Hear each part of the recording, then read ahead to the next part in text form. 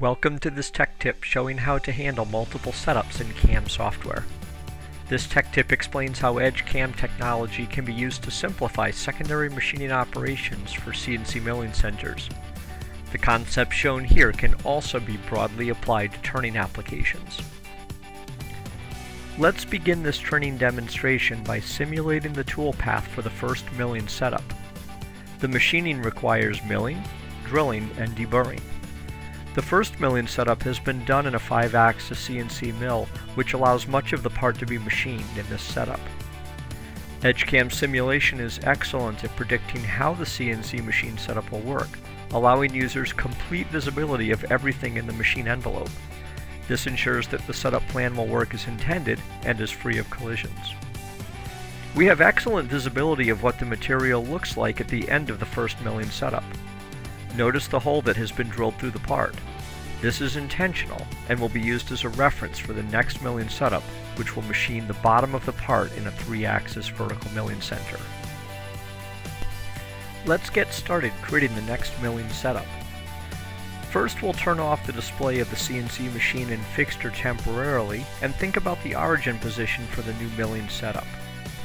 The part will need to be flipped over and then rotated, which is similar to the current view. Let's create the CPL or coordinate plane to use for the new milling setup. We'll give the CPL a suitable name, and then we'll rotate the x-axis to match the setup plan. Once that's done, we'll assign an origin at the through hole from the previous setup. We'll use the hole center for X and Y reference, with Z0 at the top of the material. EdgeCam provides ability to quickly set the view reference based on the world, machine, or CPL.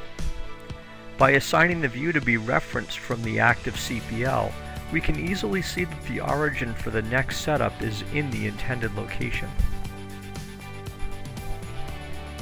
Now we're ready to create the new milling sequence. Working in the Create Sequence drop-down list, we'll create a new milling sequence.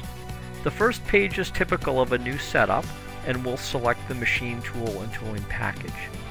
The next page is where we have the opportunity to identify this as a secondary setup. The choice None is available if the intent was to make an independent setup. We intend this new setup to be relational to the previous one. However, we will not be using the fixturing from the previous setup. Next, we'll select the CPL we just created as the initial CPL. This establishes the 0 reference for the new setup, and we have just successfully created the new milling sequence.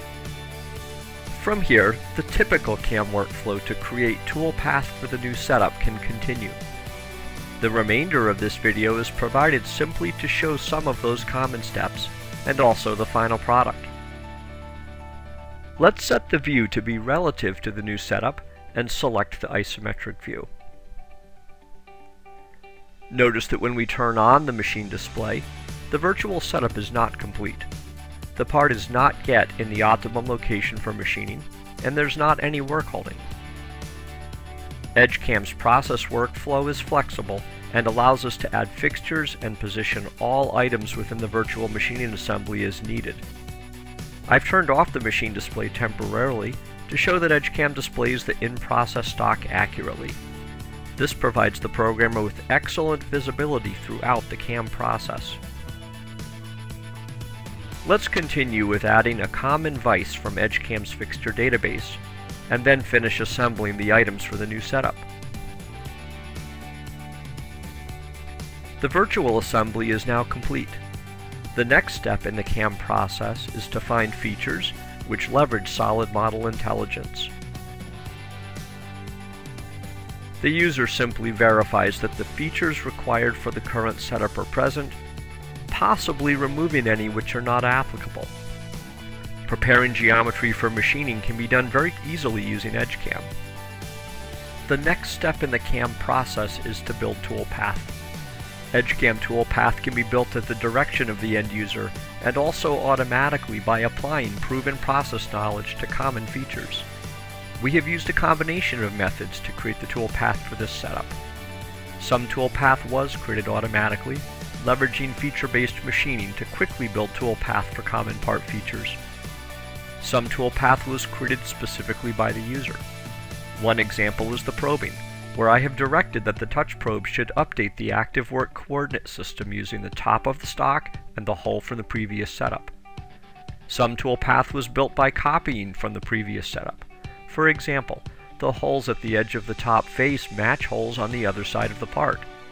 It was convenient to copy the spot, drill, countersink, and tap events from the previous setup and reuse them for these holes.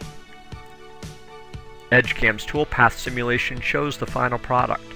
We can clearly see the in-process stock used for this new setup. Equally important, we can verify that the machining process works smoothly across all machining setups. EdgeCam's toolpath simulation also provides a part-centric display. This view confirms that the machining operations across both setups result in an acceptable part.